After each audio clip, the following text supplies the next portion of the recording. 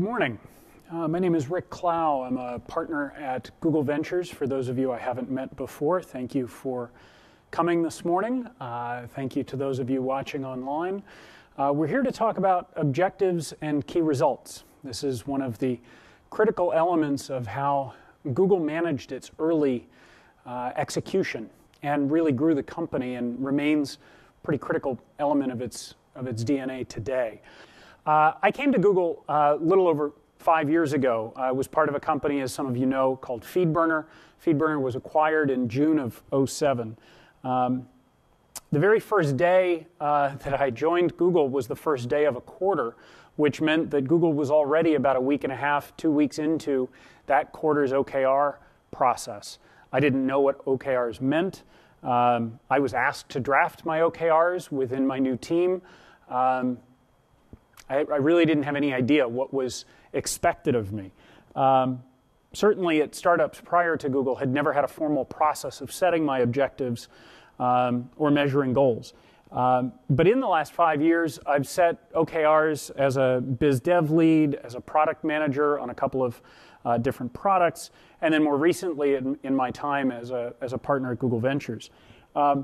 Process had a real clarifying effect for me personally and for the teams that I was a part of. Helped me understand what mattered. It just as importantly helped me understand what I wasn't going to be working on.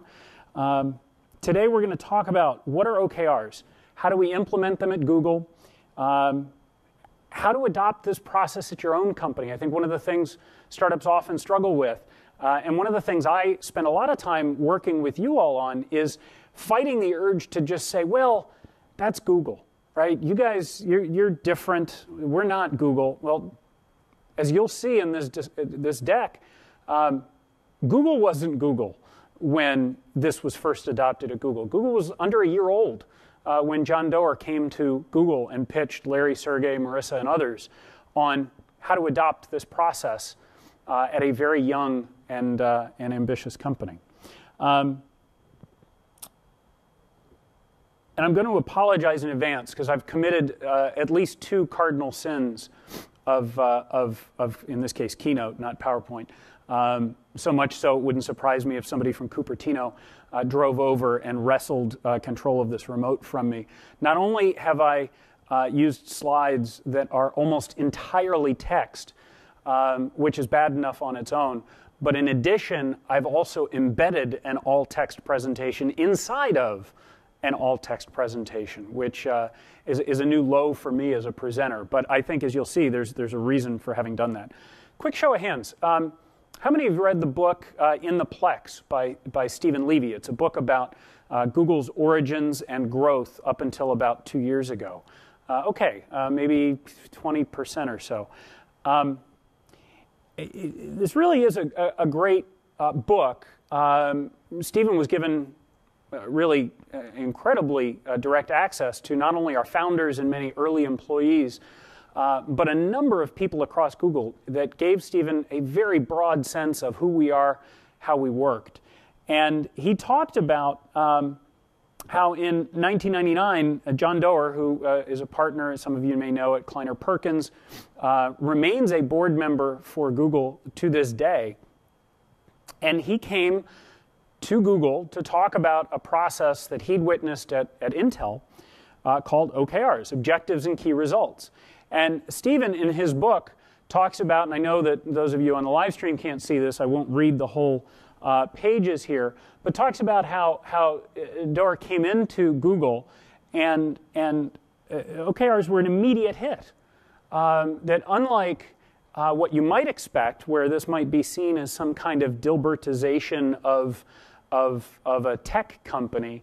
Instead, it was immediately apparent to Googlers that this was data, right? That what this gave the company access to was a way to quantify, instead of just qualifying, what it was they were working on and how well they were doing towards those goals, and periodically reviewing did they meet expectations for what it was that they were trying to do? And a highlighted element here, a couple of things that are critical to how we think about OKRs. and I think you'll see themes resonate throughout this discussion. It was essential that OKRs be measurable. An employee didn't say, I'll make Gmail a success, but I'll launch Gmail in September and have 1 million users by November. Real critical there are two different points, right? In the key result, launch by September and 1 million users by November. Those are both measurable, right? The key here is that not only is the objective clear, but the means by which you would grade whether or not you had met those that objective is really what's key here. And Marissa goes on to say it's not a key result unless it has a number. The OKR embodied ambition. It sanctions the ability to take risks, says Dorr. And then it goes on to talk a little bit more about what else makes OKRs key. And it's important to note that everyone's OKRs, from Larry and Sergey on down, are public within the company. Everyone. It's part of your directory listing. When what's called MoMA, Stephen references it by name here in the book. If you go into MoMA, you look up an employee, right next to their cell phone, their email address, their title, is a link to their OKRs. That means that not only can you see what they're working on this quarter, but you can see what they were working on last quarter, quarter before. You can see their grades. And we'll talk more about the process of how to grade them and why different approaches may be beneficial in your companies. So I got a hold of John Doerr's actual deck. This is the embedded all-text presentation I was talking about a few minutes ago. But I actually got the original deck from 1999, and I think it helps. I'm not including the entire deck. I tried to take what I felt were the most critical elements that illustrated both how we think about them at Google and how I think you should put them into context for understanding how they might apply in your company. So, objective of this deck. Imagine that I'm John Doerr for a moment, presenting this to Larry, Sergey, Marissa. He started his deck with his OKR for that meeting. And the objective was, I'm going to develop a workable model for planning as measured by, and then it established 3 key results. Note how each of these 3 are inherently measurable. 1, finishing the presentation on time. Now, I haven't told any of you how long this workshop is going to take, so I think I have a pretty good chance of finishing on time since only I know what on time is. Completing a sample set of 3 months' objectives and key results. So at the end of the meeting, they were going to have a set of their OKRs. 3, having management agree to institute a trial system for a 3-month period. Pretty straightforward. So John goes on to give examples of an OKR in the context of a football team. Now, I'm a big 49er fan, so I'm going to use the 49ers as my illustration. I think the key here is one of the things that when I've talked with many of you individually, you've struggled with, which is how to connect the individual objectives with the team objectives, with the company objectives. And I think John's example of the football team actually goes a long way to helping clarify what that looks like. So, general manager, I'll say the team owner, Jed York, his job is he's going to win the Super Bowl and fill the stands to 88%. Now, 49ers would tell you we're going to have sellouts all season, but these are measurable key results with an objective that in this case is defined as the GM making money for the owners. You can get a sense of what that looks like. Now, filter that down. The head coach, notice that he doesn't care about filling the stands. All he cares about is winning the game, right? Winning the Super Bowl. And the way he's going to win the Super Bowl is he's going to have a passing attack. Now, in the case of the 49ers, it's a bit of a crapshoot if Alex Smith is going to throw for 200 yards in a game. But maybe it's more important that we get Frank Gore the ball, and so we might say that we're going to cumulatively run for more than 200 yards. Or Number 3 in defensive stats, given the 49ers defense, you might say things like we'll have a net positive takeaway differential where we'll have more interceptions or fumble recoveries than the other team. Right? These are measurable things that at a high level, in this case, the head coach is focused on. Now, these roll up into the prior comment, which was, the GM is going to win the Super Bowl, fill the stands, but obviously there are some things that the GM is not worried about that the head coach is intensely focused on. Pivot from the head coach to public relations, their responsibility is they own filling the stands, right? We're going to hire 2 colorful players. I'm not sure that if I were in charge of PR for the 49ers that would be my focus. But if I think back to '99, I think that's when they had hired Deion Sanders. So maybe that exactly was the strategy back at the time. Get media coverage, highlight key players. Obviously, this is a way that you generate enthusiasm amongst your fans.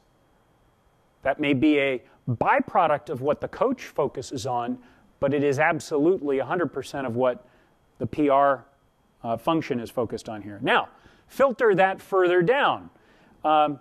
Defensive coordinator, all the defensive coordinator is focused on is obviously the defensive stats. Holding the other team under 100 yards, passing, intercepting at least twice in the game, recording at least 3 sacks. Whatever you want to extend that analogy, whatever might be important given the players that defensive coordinator has at his disposal.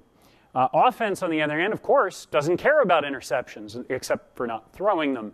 But they're going to set an objective of 75% completion rate. Now, I should note here, for those of you that follow football, 75% completion rate would be pretty astounding, particularly in a Super Bowl. Part of the goal of an objective, and we'll talk about this again as we get into the mechanics of how you define OKRs, is that it be a little uncomfortable. You don't want to always get on a grading scale of 0 to 1. You don't always want to get a 1. In fact, the target ought to be a 0.6, 0.7. So you should always have goals that are slightly out of reach, that feel a little uncomfortable, so that you are always striving to do more, to do better than perhaps you did the quarter before, or you think is reasonable in the context of the current quarter. Think about now, we've talked about defense, offense, there is a special teams unit, right? They're not focused on interceptions. They're not focused on how well the quarterback does. They're focused specifically on running back kicks, trying to block the punt, trying to block the field goal. They have very specific goals that are completely distinct from the other guys. Same with the news staff, same with the scouts, right? They may not even be on the field. They may be off watching spring practice for a bunch of colleges. The idea here and what John Doerr was trying to reinforce to the Google team at the time was that if you roll all of the things up from this foundation level, in their objectives and key results are reflected the ultimate company's priorities.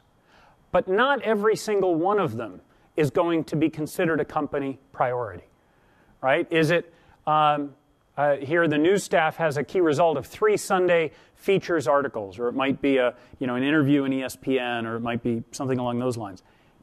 That's not going to be a company OKR, right? That's not going to be the focus of what the 49ers are thinking about. The GM or the owner of the team isn't going to be waking up every day saying, how are we doing on those Sunday features? But you better believe the head of the news team, the PR team within 49ers organization is absolutely thinking only about those things. Now, what is that further to the company objective? Well, ties back up into filling the stands, right? So you can start to see how you can pretty clearly connect these dots, even if not all of the foundational objectives and key results ultimately show up in the company OKRs. Now,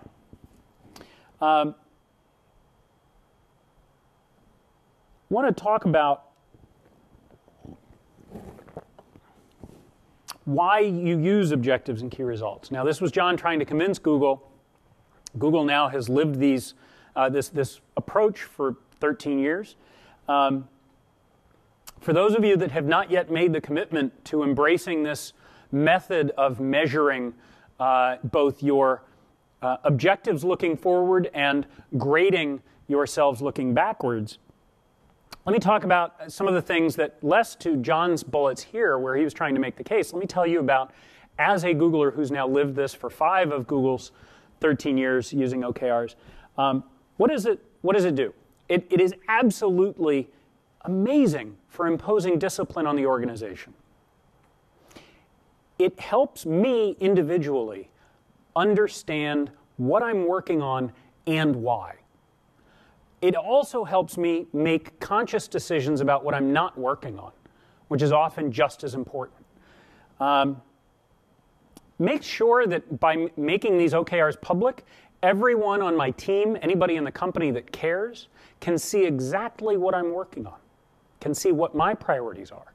Why is that helpful? Well, to give you one example, when I get dinged by a team at Google who wants, let's say when I was the PM for YouTube's homepage, somebody pings me and says, hey, we would love to promo this new product on the YouTube homepage. Well, everyone would love to promo things on the YouTube homepage. The person who's going to make that pitch, it might help them to know what my priorities were for the quarter in which we were working. And they can immediately know, even before they talk to me, what my answer is likely to be. If the thing that they're promoting is somehow connected to the things that I care about for that quarter, they've got a very easy case to make. They're helping me deliver on my objectives. If, on the other hand, it's a distraction, they at least know going into the conversation they're unlikely to get much traction in that quarter. Now, it might help to plant the seed with me, let's say, in late October, so that as I start thinking about Q1's OKRs coming up, that I have them on my radar. By writing objectives and key results, specifically the key results that are inherently measurable, you're establishing how you're going to measure what it is you're working on. And in the process of drafting those OKRs, and we'll talk about how particularly individuals set their OKRs, you come up with really consensus from the individual to the manager, manager to the team, to the company, depending on how big you are. That might be individual to CEO. Where everyone understands at a pretty basic level what is it we're trying to do, and more importantly, how to measure whether we're there or not, and how close we are. And then finally, focusing effort, I think we'll talk more about that in a little bit. The thing I really like about how this process ends up getting embraced is that there's a really virtuous cycle that happens. Company objectives are generally set by the CEO, your board, the leadership team, who should have a pretty strong sense in any given quarter of what the things are that matter most to the company. Right? Take my feed burner example back in the day. Dick Costello was our CEO. He had a somewhat comical way of establishing it, but the mission was get all the feeds. Right? If we get all the feeds, syndicating all these RSS feeds through FeedBurner's platform, where we could both measure all the traffic that was happening and give publishers a way to monetize that traffic. It was a very clear statement of what it was we were trying to do. That meant that when I would go off to New York and come back and say, well, such and such company wants us to do X, the question that always followed was, does that get us closer to getting all the feeds? And if it was a distraction, might be an interesting revenue opportunity, but it was not delivering on the main core focus of what it was we were trying to achieve, then the answer was no. So these corporate objectives are set and generally communicated down throughout the organization. Individual objectives, by contrast, are often what the individual wants to work on and what the manager wants that person working on. Instead of this being an all top-down discussion, it often ends up being a bit of a cycle. We know generally what the company wants to be accomplishing. As an individual, I want to work on important things. So I'm going to find the things that are within my sphere that I can do that are most beneficial to the company. And I'll come up with a list and then communicate that to my manager or the CEO or whomever it is I report to.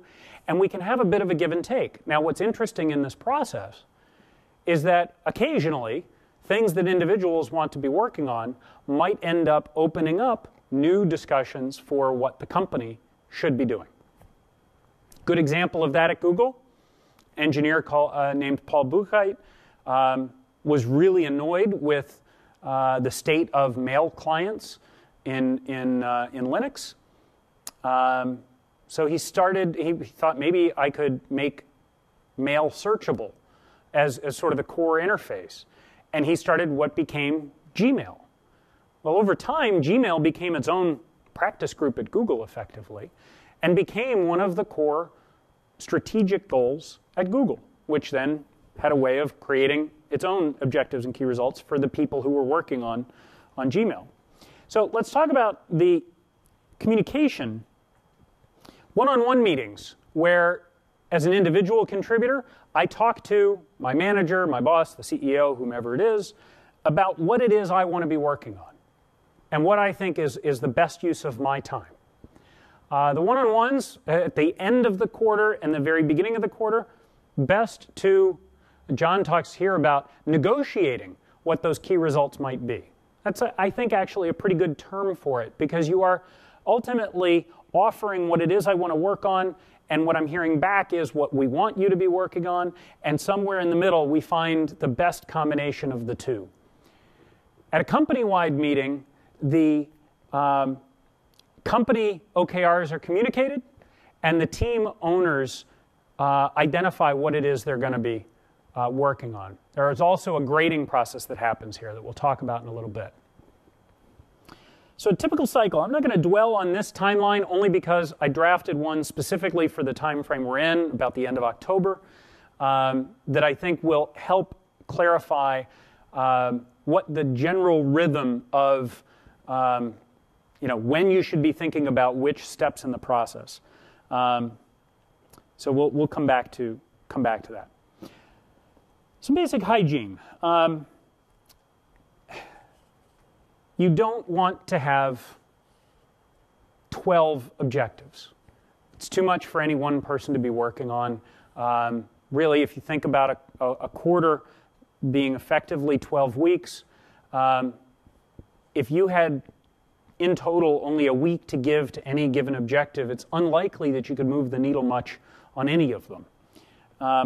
So you really want to limit the number of objectives you have, and you want to make sure that you're very clear about what the key results from that objective are. Don't, in the interest of limiting your objectives, don't stuff every objective with 12 key results. You want to be very clear. Fine to be ambitious, but I'll tell you personally, there was one quarter when I had 7 objectives. I have never been more exhausted and just mentally drained from the amount of intellectual juggling it took to keep all of those different objectives sort of clear in my head and keeping track on where I was with each and who I was relying on and what I needed to coordinate. It was just, it was too much, and it, in the end, it ultimately took its toll. I mean, it was clear at the end of that quarter that I had been stretched a little too thin. John here has a number. I don't know that the number here matters as much as the overall intent, which is 60% of the objectives ought to come from the bottom up. I think I would phrase this a little differently. I'd say more than half of the company's objectives need to be coming from the individuals up. through the organization. If there is too much top-down dictation, it's going to be hard to inspire a lot of those people to be working on things because they're going to be told what to do instead of telling you what they think is the best use of their time and talent. There's a comment here about everybody must mutually agree, no dictating. I think that's really just another way of saying what I said a minute ago. Interesting that they say one page best. We do all of this electronically now, so there's no issue of page length. Here's a really important point. This surprised a few of you when I talked ahead of giving this workshop. OKRs are not a performance evaluation tool. What that means is, in the annual performance review cycle that Google goes through, OKRs are not a standard element of that evaluation. Let me be clear. When I was reviewed each of the last 5 years, when I would sit down and write up my summary of what I did in the year prior, what I think that means for the company, whether I wanted to go up for promotion or not, at no point in time were my quarterly OKR bullets factored into that evaluation. Now, it's always possible to just include your OKRs as part of that packet.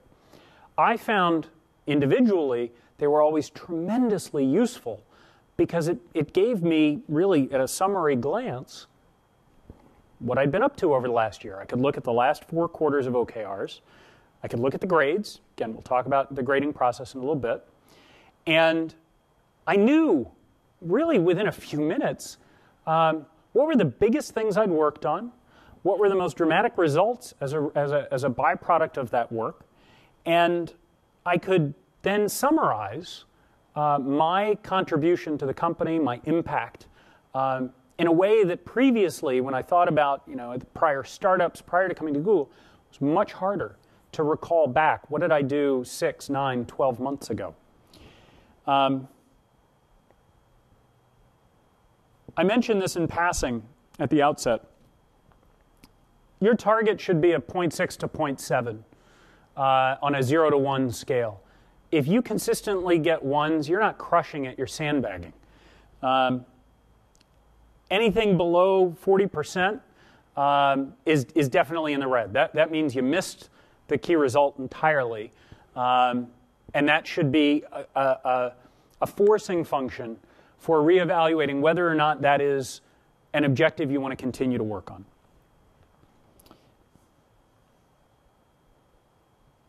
Okay, last slide of the embedded slide. Promise we'll move on after this. John here talks about this has an alignment function in that it ensures everybody in the organization is working towards the same set of results. I agree with that. That was certainly my experience at Google. It was very easy to see amongst my team members where we were working on complementary things, where we were working on dependent things, where there was something I was doing that I needed 3 other people to deliver something. And so by keeping track of where they were in their progress helped me understand how likely I was to deliver on my OKRs. It fairly organically ensures the organization's tuned in to what everybody is up to. And that virtuous cycle I talked about a few slides ago, there's a wonderful, I used the word organic a minute ago, it's the best I can think of here, that just ensures that you're working on things that support what the company is focused on, as do the people sitting next to you and across from you and down the hall. And there is a confidence and, candidly, a comfort that comes from knowing that you're not treading water, you're not walking through molasses. You know that everyone shares those commitments. Bizarrely, John even says here on the last bullet that OKRs are fun. That, I think, is open to some interpretation. But I do think that there are elements of how to make this part of the team process that I'll talk about in a little bit. Okay. Keys to good OKRs, just in terms of rhythm and process. OKRs are both quarterly and annually set. Annual OKRs are not written in stone. If you set them in December and in May you've assessed and you say, you know, things that we thought were true in November, December just aren't proving to be true, don't obviously feel beholden to see them out. Revise them. They are directional aids, not blinders. As I've said, and I'll continue to say, I think this is one of the critical elements of OKRs. They are measurable.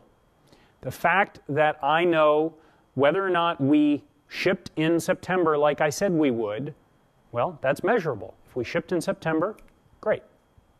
Give it a 1 if in fact that was the entirety of the key result. Talk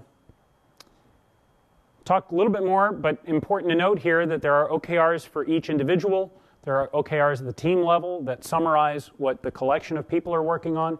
And then there are OKRs up at the company level, which tend to reflect the most important 3, 4, no more than 5 things that the company cares about.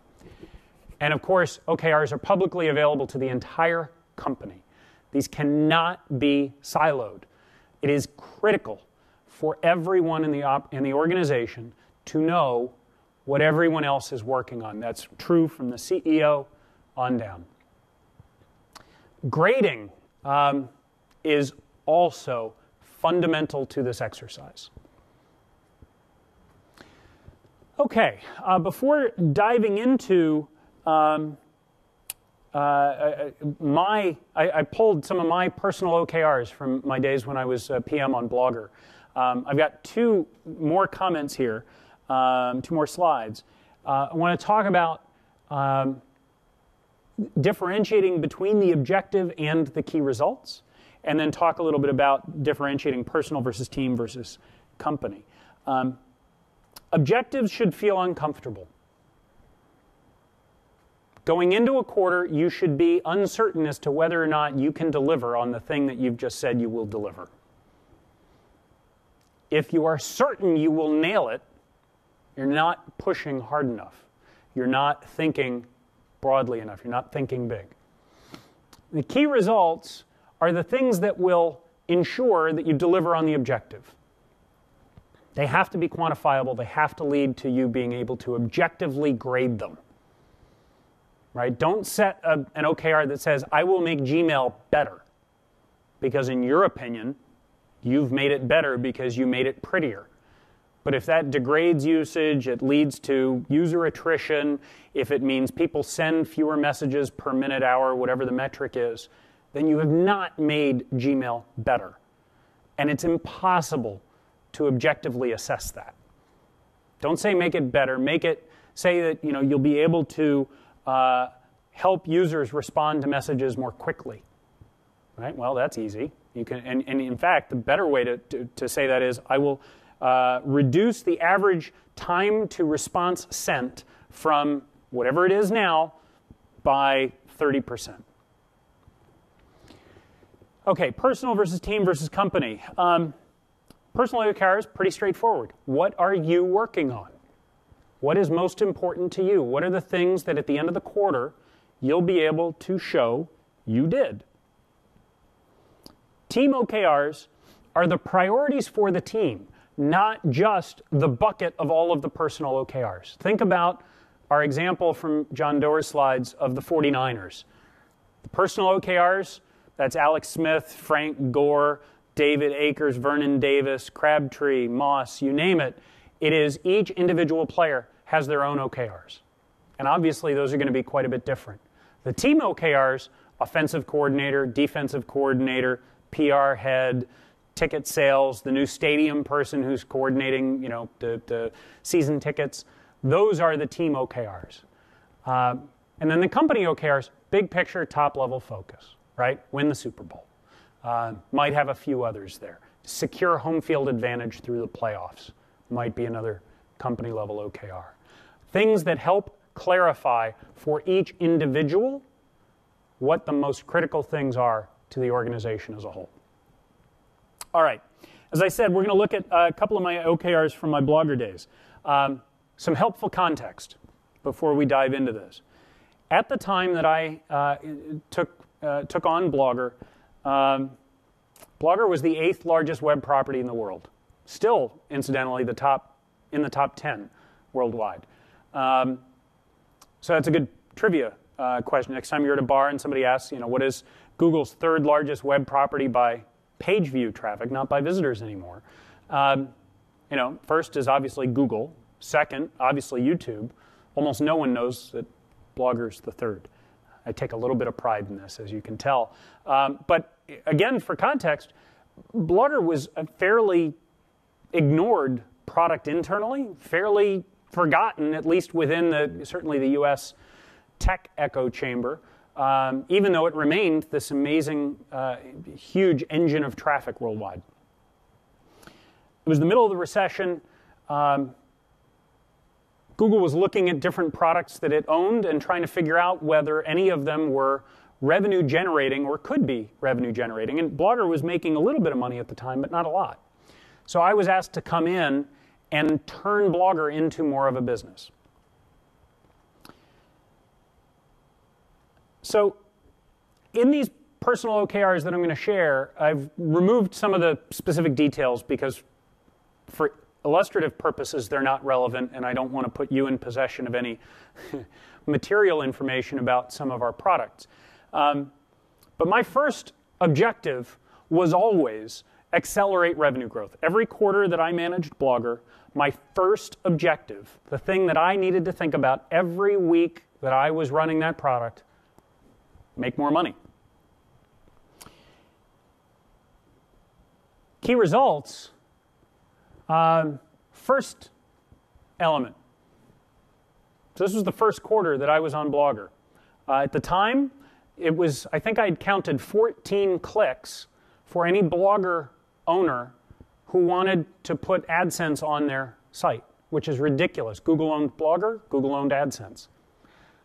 I wanted to launch a monetize tab that would make that a one-click operation. So, first key result, launch. Launch a tab.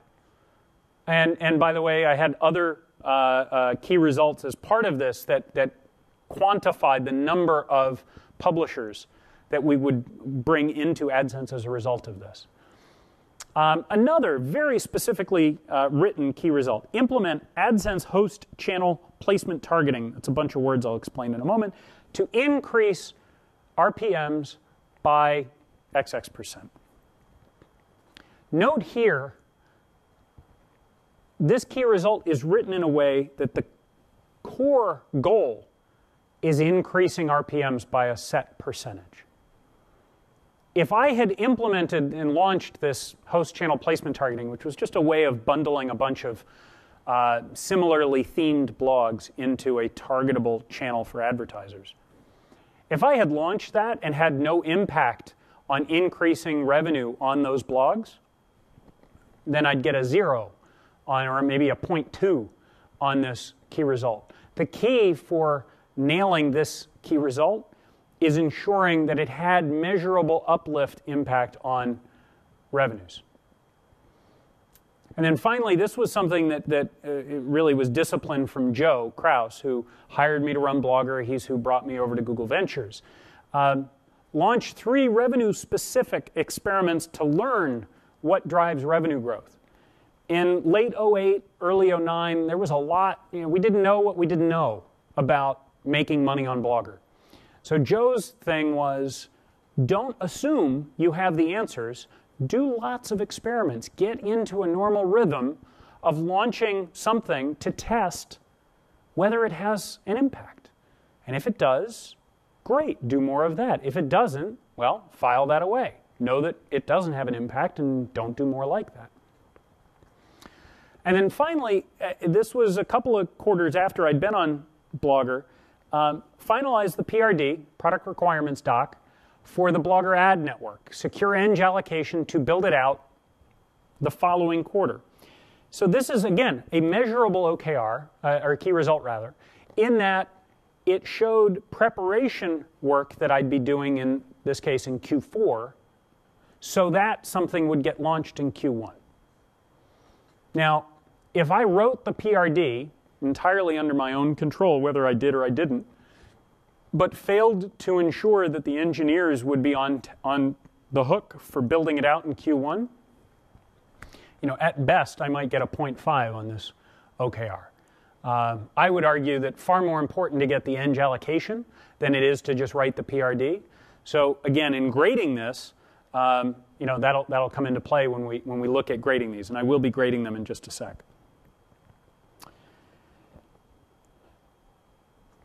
Next objective is to grow blogger traffic by a certain percentage over our organic growth. Now, Blogger was this wonderful gift in that it had hundreds of millions of visitors every month and would continue to have hundreds of millions of visitors a month, whether I got out of bed or not.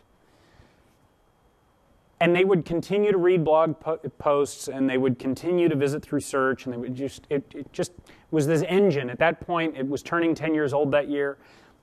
It was inevitable that it would continue to get traffic, and that as the internet continued to grow and more people came online, almost certain that traffic would go up over what it had been the year before.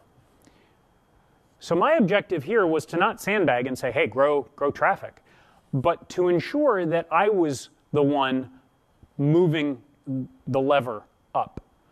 So the key here is growing traffic over and above what it would do normally. So key results to define this: launch 3 features that will have a measurable impact on blogger traffic.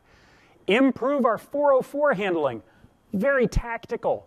But if you think about a site that gets hundreds of millions of visitors, not all of them land on pages that still exist. People delete posts, blogs go away.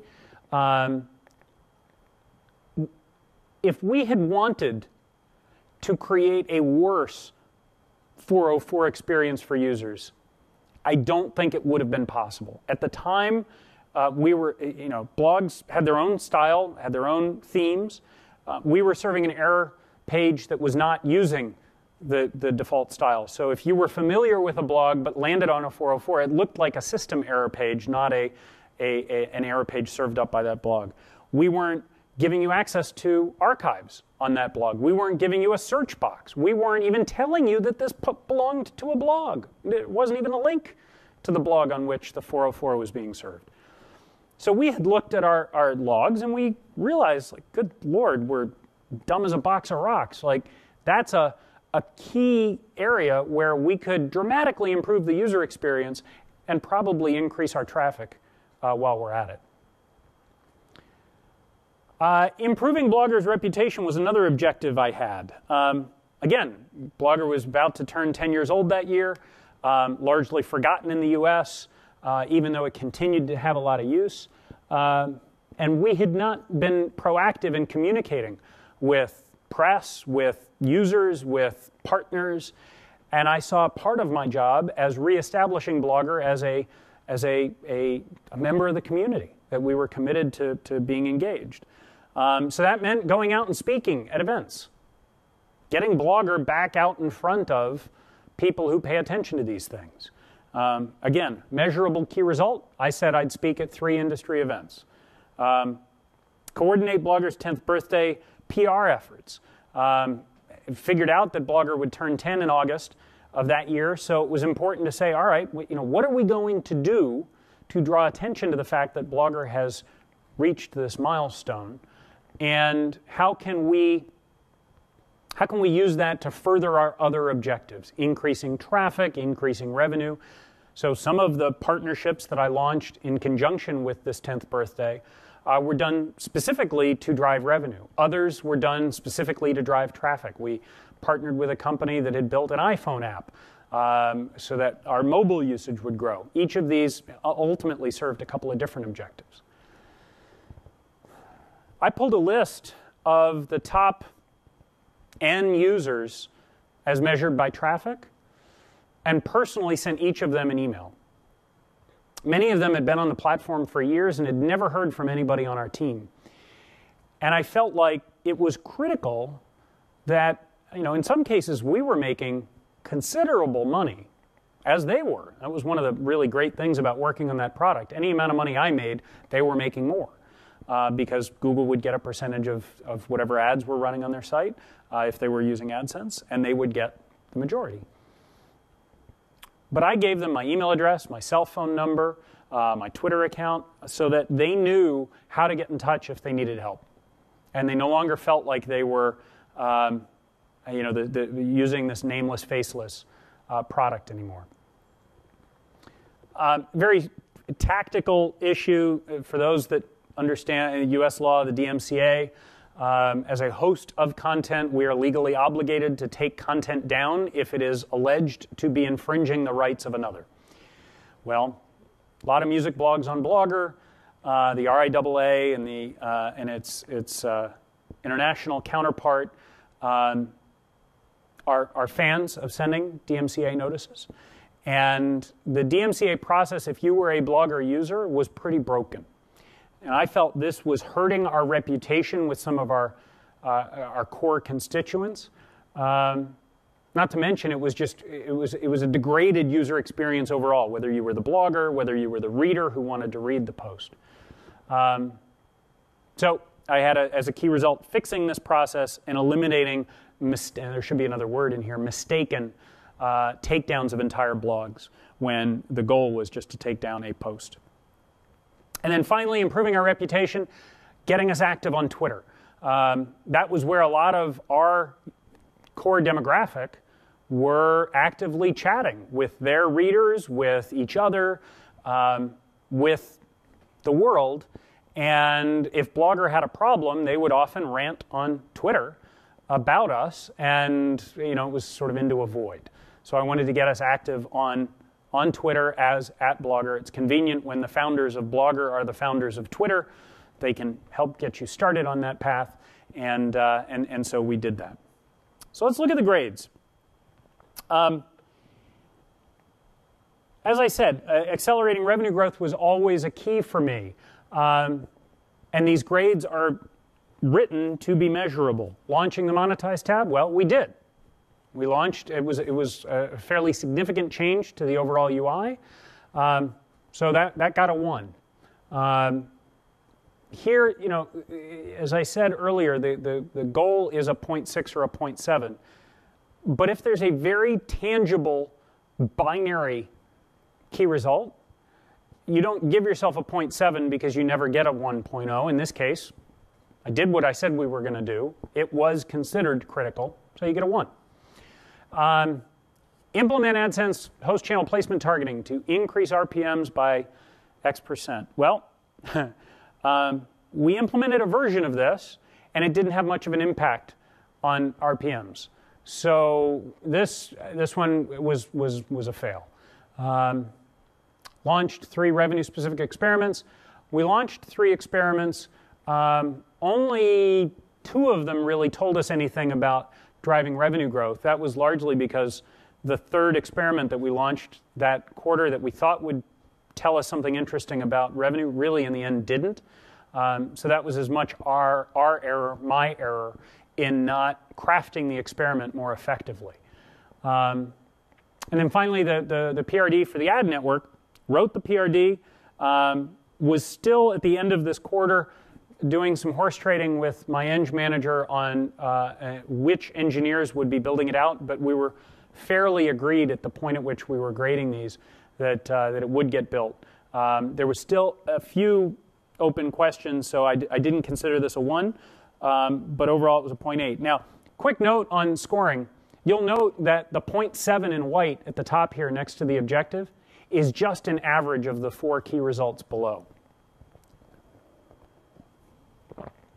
I've seen some get really cute in how they grade their OKRs by trying to determine by weight each of the key results and say, oh, well, that's twice as important as this other one, so I'm going to give it a 0.7. Or of the objectives, this is the most important objective, so that's 50. It's ridiculous. The goal of this is to provide feedback not only to the individual who owns the OKR, but to the group and the company ultimately. It is far less critical to get these down to the second, third, fourth decimal point. I always felt, continue to feel, grades don't matter except as directional indicators of how you're doing. If you're spending more than a few minutes at the end of a quarter summarizing your grades, you're doing something wrong. The work should go into doing, delivering on the OKRs, not grading them. On growing traffic, we said we'd launch 3 features that have a measurable impact on blogger traffic. We launched 2, each of which had a measurable impact. So that's good, but we said we were going to do 3. And candidly, to be totally honest, we probably should have been able to do 4 or 5. So this could have been quite a bit better. On improving bloggers 404 handling, by the end of this quarter in which this one was graded, we had not proceeded past the mock stage. Was pretty sure we knew how we were going to do it. I just hadn't prioritized getting engineers to build it out. So that was a big miss. On improving bloggers' reputation, not least of which because so much of this was solely on my shoulders, this was a much easier one to deliver on. So let's talk a little bit more about grading. As I alluded to on the prior slide, simplicity is key. Grade each key result, then average them up to give yourself an objective grade. And then average your objective grades to give yourself an overall grade for the quarter if you like. I ultimately think that much matters, but it is helpful to get a sense of where you are. I think in my best quarter, I hit a point, it was north of 0.7. I don't think I ever had 0.8 averaged across all of my objectives. I'm pretty sure that's right. I think it might have been a 0.78, somewhere thereabouts. That was a phenomenal quarter, and the grade reflected that. I had a bunch of quarters between a 0.6 and 0.7, not because it was overly engineered to get there. That just was, I was in the sort of sweet spot of, I was delivering on more than I was missing, but there was still a lot of room for improvement. And there were probably 2 or 3 quarters where I was below a 0.6, where I was absolutely not delivering to a standard I felt was good. High scores are possible, right? 0.8 to 1.0. Again, if it's binary and you did it, you get a 1. High scores are possible. They're unlikely. I was going to say they're as unlikely as Mike Arrington rejoining TechCrunch, but then he did last night. So sort of maybe a bad example, I guess. When it happens, it's exceptional. Be proud of the accomplishment. Be absolutely eager to share with your colleagues, your manager, your team, what have you. But I think the converse is probably more important to focus on, which is the low scores, right? 0.4 below. It's not failure, right? One of the reasons when Stephen Levy talked about how this became so embraced so early at Google was that this was data. The 0.4, the 0.3, the 0.2, the 0. It's not a failure. It's figure out what to stop doing. Or what did you learn, what did you not know when you said you would do that thing that prevented you from delivering it? Well, do you have any control over removing that obstacle in the quarter ahead? Or is it immovable? If it's immovable, go around it. Figure out, either don't focus on that objective anymore, or figure out different ways of achieving it. The scores ultimately benefit everyone in the process more by what they help you know what not to do, what to change, what to continue to do more of. That is ultimately where they're most helpful. Company-wide scoring reinforces the commitment here. You your commitment individually, your commitment as a CEO to repeatedly grade at the company level, at the individual level, helps everyone understand that this really does matter. And as you get into that rhythm, it's just a byproduct of doing your job. It doesn't take a ton of time, but over the quarters and years, they become extremely useful. So, the company-wide process. Unless the company is only 4 or 5 people, you're not going to be grading everyone's OKRs in front of the entire company. That's impractical. But it is practical that at least once every quarter, sometime after the beginning of the next quarter, that the company is going to get together and they're going to discuss how they did. And the owners of those individual OKRs, of the team OKRs, so in a larger company, that's the SVP. In a small growing company, it might be you've got the head of product, the head of engineering, and head of marketing maybe, or sales, are each going to get up and say, okay, this was the product OKR for last quarter. Here's how we did. We got a 0.6. Here's why we got a 0.6. It's important to explain to everyone in the company why you got the grade you did and what you're going to do differently in the quarter ahead. This calibration ends up being extremely useful for keeping everybody honest, ensuring the company is as transparent as it can be, but then also saying, okay, what did we learn? For me, that was always the most important part. And then at this company meeting, the last part is setting the upcoming quarter's OKRs. Now, often there's continuity from the prior quarter to the next quarter. Sometimes it's, we put that project to bed. We either finished it, shipped it, and it's done, or we learned that that's not what we want to be focused on moving forward. Now we're shifting our attention to this other thing. Let's talk about how to implement for a moment. At Google, we eventually built our own system. It's not a complex system. It's a bunch of text fields with text boxes next to the text fields where you can enter in your grades. And then the most sophisticated that it gets is there's a button you can push that says average my scores. And it does an immediate roll-up of your key results and gives that objective a score. And if you want to get even fancier, then you can average your objective scores to get your overall score for the quarter. That's not something we make available to the public, so that's obviously not a tool you have at your disposal. But it occurs to me that I think some relatively low-tech options are just as valuable. Google Sites.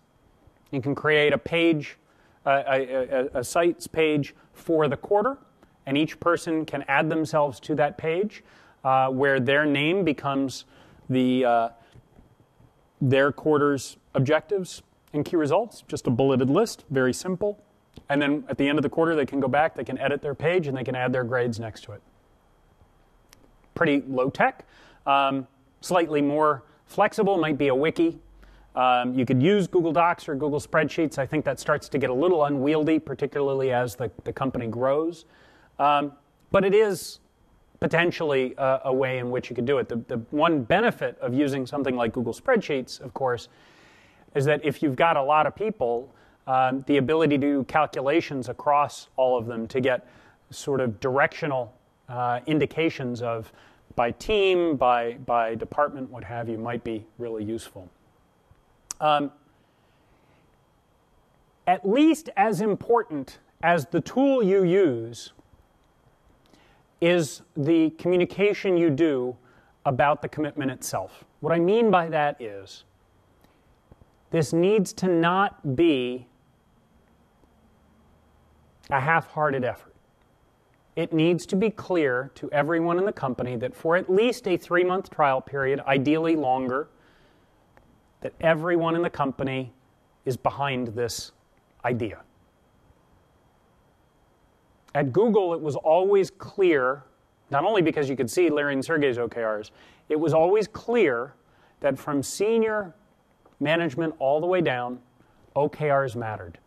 When I was in the product team, to tell you how much of an impact this next email had, I can tell you that when I was putting these slides together over the last week or so, I knew when I got to this point in the presentation, I was going to have a screenshot of this email because over 2 years later, I still remembered the email.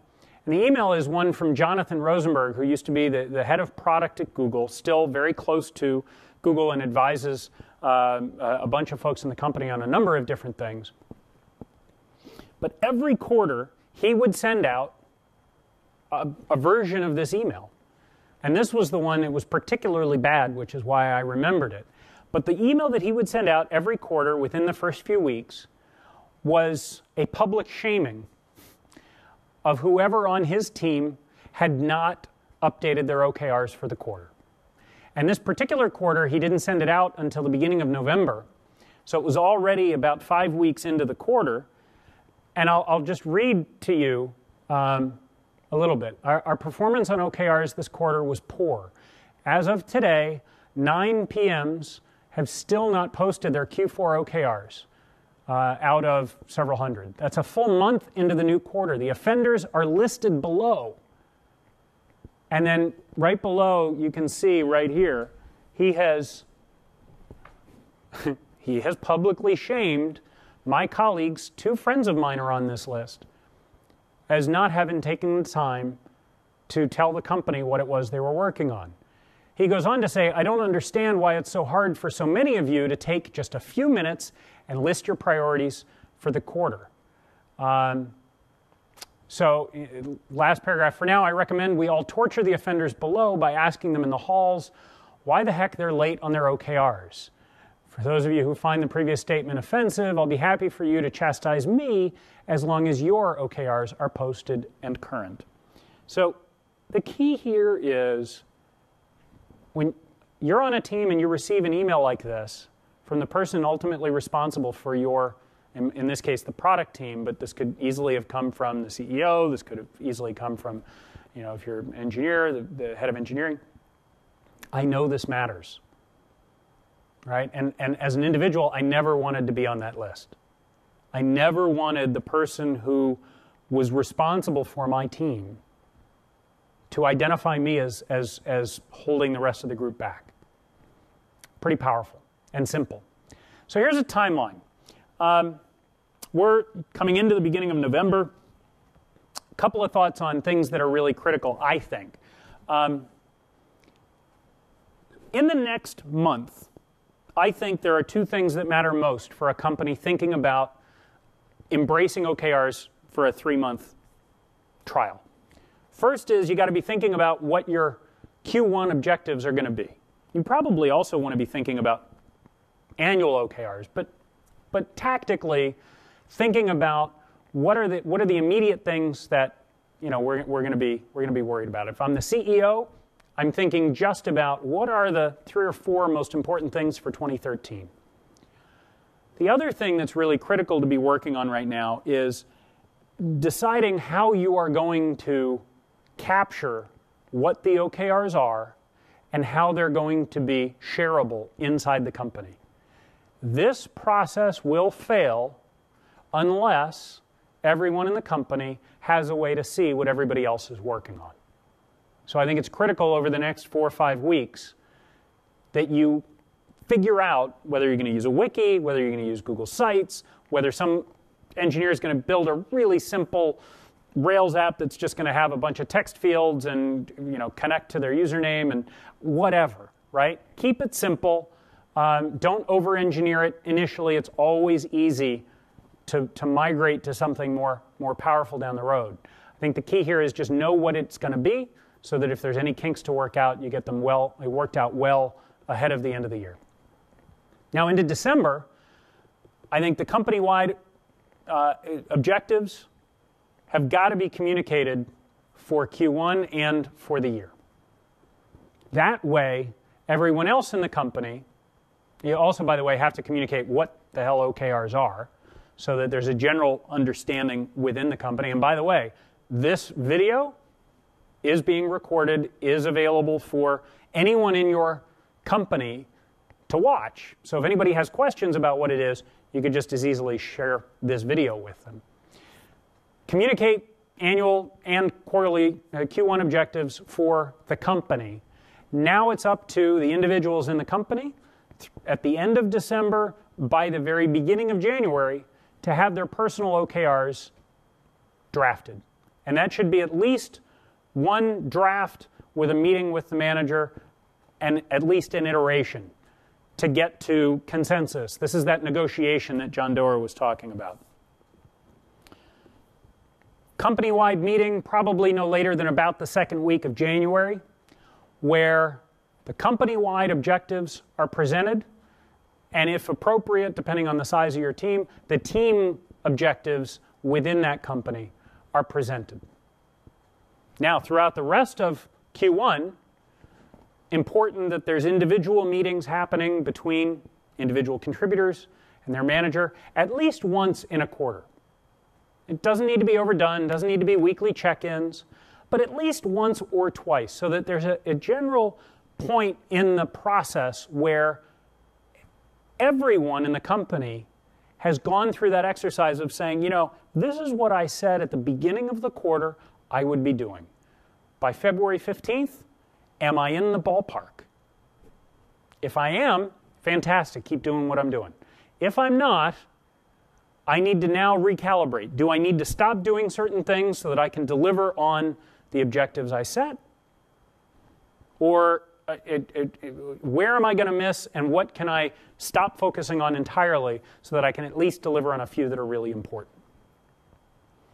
And then finally, you repeat this whole process so that towards the end of March, now it's up to each individual to start thinking about grading their OKRs. Team owners start coming up with the team scores, grades, and then the CEO, leadership team are going to grade the company's OKRs. And in the beginning of April, there's going to be a company-wide meeting where you grade Q1's OKRs, explain why you missed or hit, and what you've learned about what's going to happen in Q2. And this process then just happens on a rolling quarterly basis.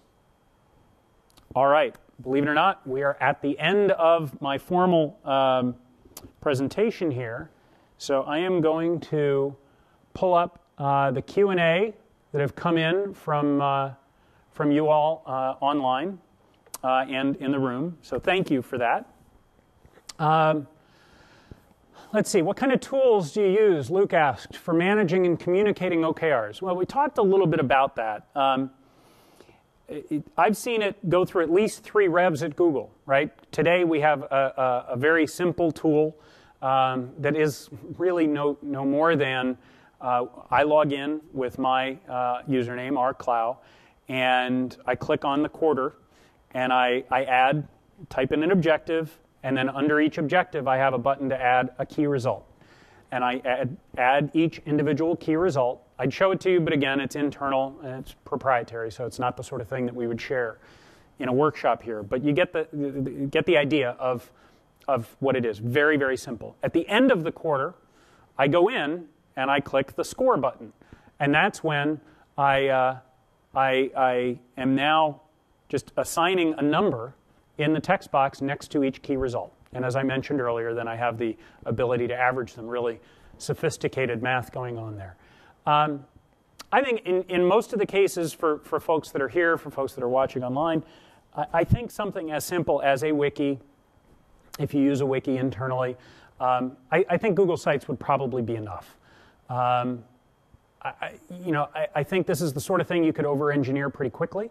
The keys are not, in my opinion, are not the tool. It's the commitment to being measurable, the transparency that everything is available internally to everyone in the company, and the grading process itself. I think beyond that, I think that the tool matters less. What's the cadence for planning, for the planning portion of an OKR period? For example, is it all 1 week or spread over multiple? How many meetings do you have? With whom in attendance? For reference, at Puppet Labs has one exec retrospective meeting, then an exec planning meeting, then team meetings, and exec review meeting, all in 1 week. I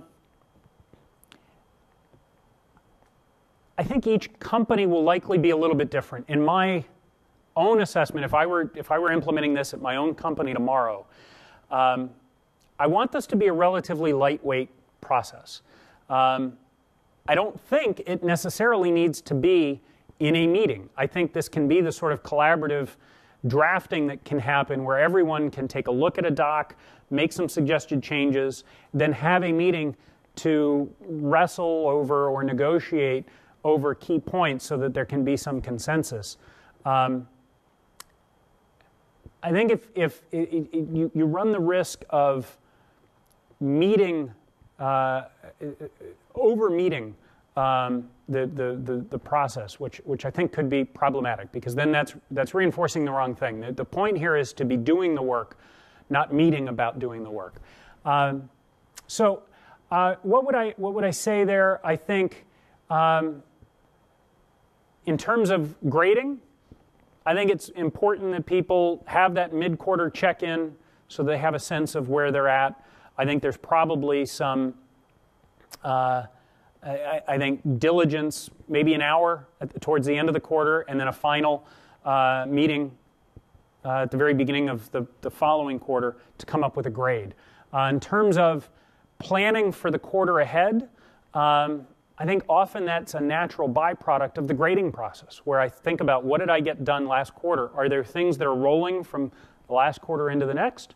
In which case that's sort of a copy and paste operation. Are there things that I wanted to be working on that I deliberately chose not to do in prior quarters for prioritization purposes and add them in? I think cramming it all into 1 week is probably a little too tight. I would say at least bound it from a week before the end of the quarter to a week after the end of the quarter, maybe a little bit of buffer on either side. I think that'll ultimately give you enough room in which to give people the feeling that it's aiding in the planning process, not removing time from their schedule. So Jeff asked, how do you ensure OKRs roll up or decompose down the org structure?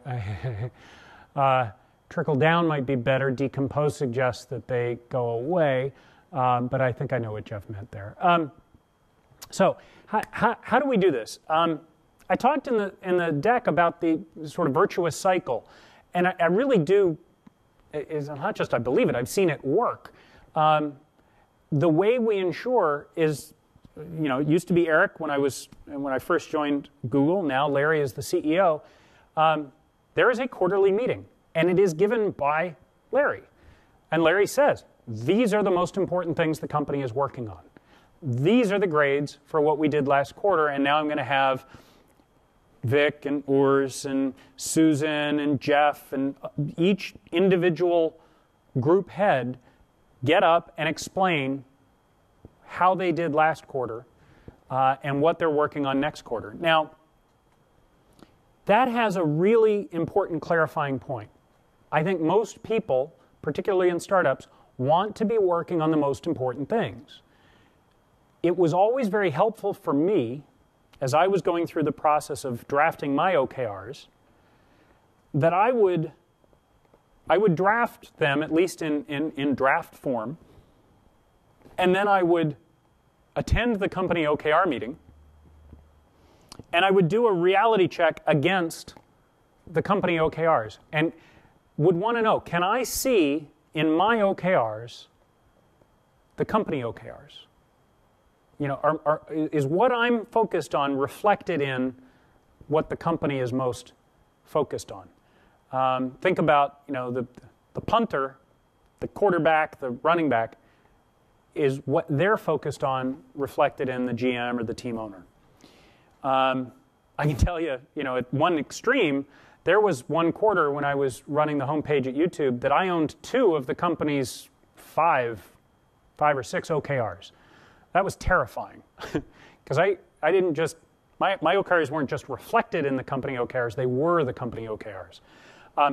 That's exciting, but it's also for a company of, at the time, about 30,000 employees, a little scary when you're running the team that is responsible for a significant proportion of what the company deems to be most important at the time. The reason that was a helpful process was if I couldn't see the company OKRs in my individual OKRs, then I would, that's when you take the red pen to your personal OKRs and revise. Jeff asked, cadence for checking progress against OKRs. Different teams will do it differently. It might be more natural to do it every few weeks. Particularly in larger teams, I think it's probably realistic that each individual is going to have to own the discipline of managing themselves, and maybe having only 1 or 2 check-ins in a quarter with their manager, specifically against OKRs. So I was asked, was I using OKRs at Blogger before I joined Google? To clarify, I joined Google in 2007. Google acquired Blogger in 2003. And I was not, obviously, part of the Blogger team until late 2008. By that point, Blogger was 5-6 years under Google's ownership and had really embraced OKRs. So sorry if I didn't make that clear. Last question, unless there's any others here in the room. I see several nodding heads that they've been jotting them down on the doc, so that's great. At what point in a company's evolution should the management team institute OKRs? Is it 5 people, 10 people, 15 more? Easy answer, as soon as possible. The sooner this is part of the DNA of the company, the sooner this is accepted, as soon as this is part of the normal rhythm that the company gets in, the better off you'll be. There is always a point at which you can do this. Obviously, I'm hosting this workshop because I believe every one of you should have some version of this approach in place at your companies.